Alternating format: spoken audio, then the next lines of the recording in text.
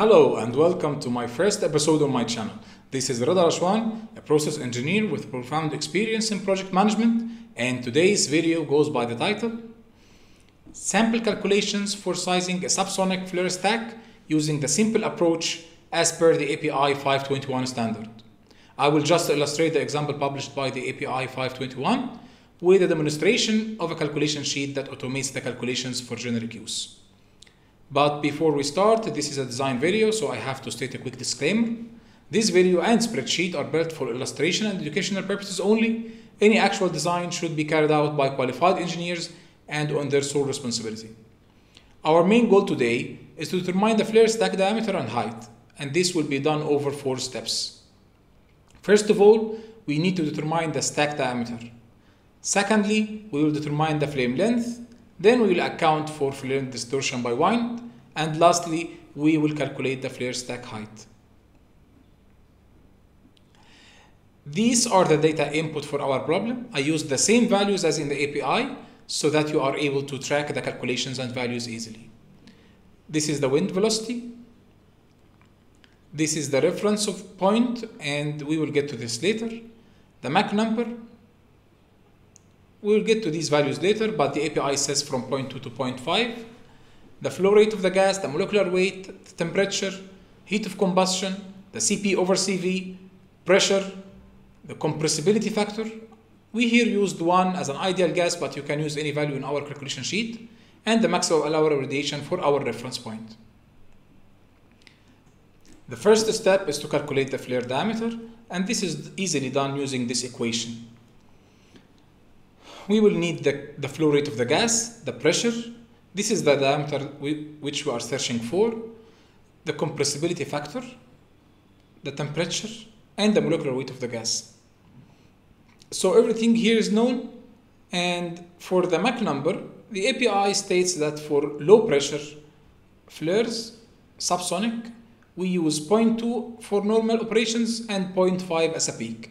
And actually these numbers are a little bit conservative from the API, so you will find easily in the field like Mach number up to 0.8.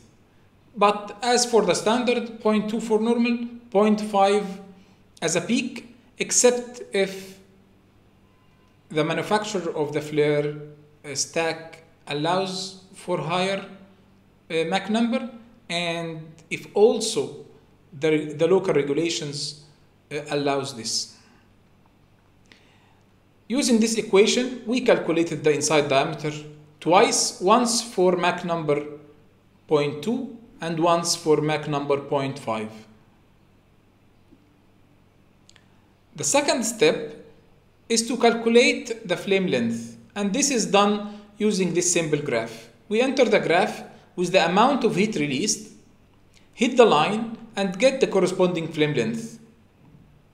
The amount of heat released is calculated using this equation.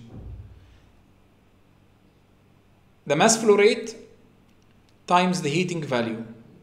And we adjusted the units so that it is in kilowatts.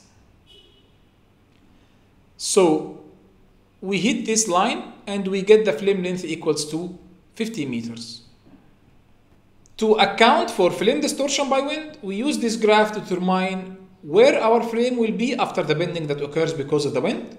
We enter the graph with the ratio between wind velocity and gas velocity, hit one curve to get delta x by L, and hit the other curve to get delta y by L. We have just determined L from the previous step equals to 50 meters. So now we can calculate delta x and delta y, which are the displacement of the flame after tilting because of the wind here. Okay, so we know that the wind velocity equals to 8.94, but we need to calculate the gas velocity. I've calculated it twice, once for 0.2 Mach and once for 0.5 Mach. The gas velocity is calculated easily using this equation. The volumetric flow rate over the cross-sectional area. We can determine the volumetric flow rate from the mass flow rate, and we can determine the cross-sectional area because we have just calculated the flame diameter in the first step.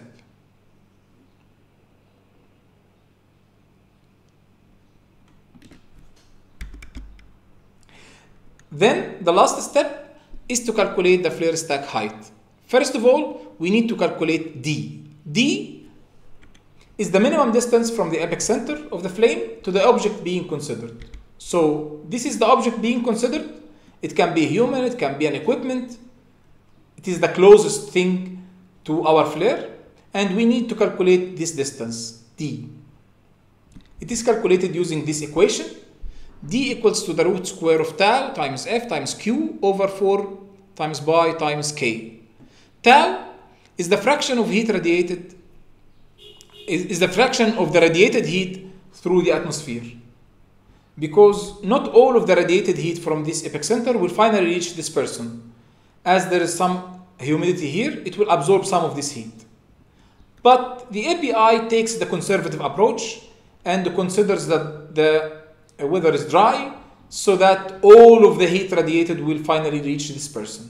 If you want to account for this fraction, you can use this equation. So tau equals to 1 in the API. Then we need to calculate F, which is the fraction of heat radiated from the source. And here's the table to determine F. This is the fraction of heat radiated. This is the burner diameter for different fuels. But we can see here that the largest number for the fraction of heat radiated equals to 0.299. So the API just takes 0.3. And in my calculation sheet, I used the 3 different correlations to calculate F, and I took the average of these correlations. Then Q is the heat released, and K is the permissible limit. We can determine K from this table. Here, the API used this case, but you can use any other scenario. This scenario, the K equals to 6.3. The heat intensity in areas where emergency actions lasting up to 1 minute may be required by personnel without shielding, but with appropriate clothing. If you have another condition, you can use the corresponding K. So now it is easy to calculate D, which is the distance from the epicenter to the reference point. Okay, but we need H dash, the flare stack height. We now know D, so we need to know R dash. R dash is easily calculated because we know already R is the reference point, this distance. We just remove half of X from it, XC, to get R dash.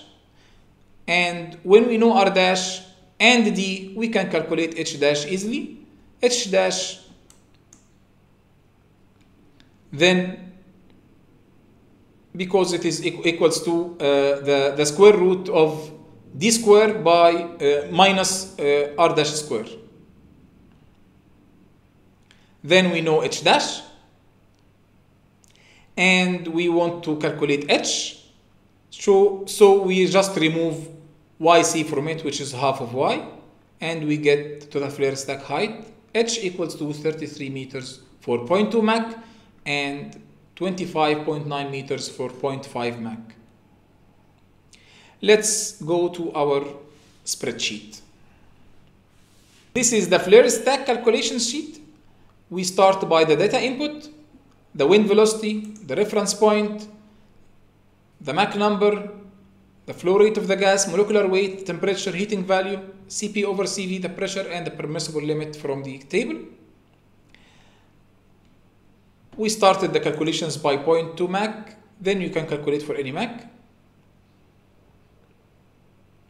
I will put in the description part below how you can get this calculation sheet from me. In the calculation sheet you will receive, all of these values will be editable, so you can change it and you can have your own design. But the calculations cells will be locked so that you can not corrupt the file. This is the diameter calculated as stated in the PowerPoint from the Mach number equation. Then we need to calculate the flame length. In the PowerPoint, we use the graph, Here I do not want you to use the graph, so I just make it in the form of an equation, linear regression from this graph. So I put the graph here and put the known points, and then I'm able to know the equation, and then I used it here in the flame length cell. Again, to calculate the flame distortion by wind, this is the volumetric flow rate. It is calculated from the mass flow rate. Then this is the gas velocity, the volumetric flow rate over the cross-sectional area. This is the ratio between the wind velocity and the gas velocity. And now we can calculate X and Y accordingly. In the PowerPoint, we used the graph. Here, I just put the known numbers on the graph and used the curve fitting techniques to determine the equation that will give us X and Y directly. The fraction of heat transferred, for the API, they just use 0.3. I used an average of 3 different correlations used in the industry. So this is the average of these correlations, and actually 0.3 makes sense of the API. This is the distance from the reference point to the midpoint of the flame. I called it here S, and the API called it D, no problem. You can call it whatever. And it is calculated here, 49 meters. And the last step is to calculate the flare stack height. This is the R dash. It just equals to the reference point R minus half of X. And finally, you can calculate H dash from the triangular we showed in the PowerPoint. Just remove half of Y from it, and you have the height of the stack. And I have also performed 2 sensitivity analyses. I want to share it with you using this spreadsheet. The first one, you can here see the effect of using a higher Mach number on the stack size. If you are able to use a higher stack number, you can use a smaller stack height and smaller diameter as well. So, for example, this is 0.2 Mach. You have to use a large height and a larger diameter. As the Mach number is increased, you can use a smaller height and a smaller diameter. I've also performed, of course you cannot do this except if the manufacturer allows it, and also if your local regulations allows this. I've performed another sensitivity study to determine the effect of the distance between the reference point and the flame epicenter on the flame length. If you need to be on a smaller distance from the flare stack, you have to use a higher stack with the same diameter. So as you approach the stack, you have to use a higher flare stack height. Before you leave, there will be a small competition, and I will show the best answers on my next video. Today's question is, should we locate the flare upwind or downwind the facility, and why? Put your answers in the comment section below, and don't forget to subscribe to the channel and hit the like button if you like the content and would like to see more videos from me. Thanks for watching. Bye bye.